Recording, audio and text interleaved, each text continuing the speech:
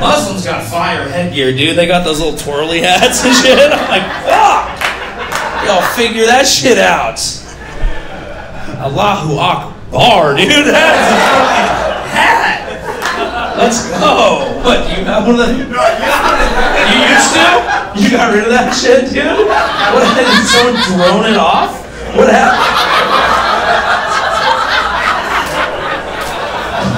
Like I went to a Yemeni wedding, got his hat knocked off by Obama. Dude, what the fuck?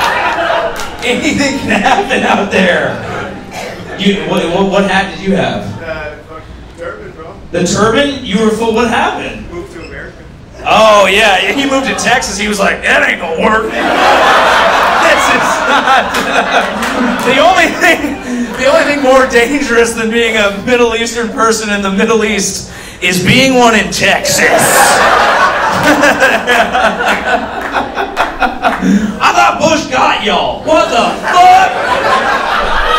What's going on? I thought we did that.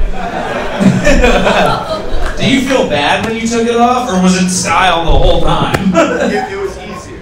It was easier? It was easier there to wear it. It's easier here to not. You're like me, dude.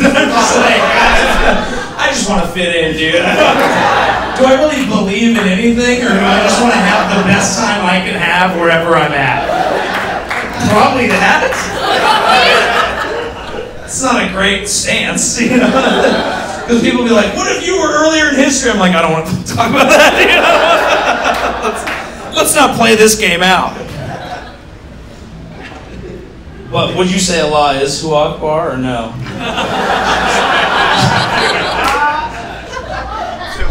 We don't even say that where I'm from. Where are you from? Iran. So we're like the minority of. Oh, you say death to America.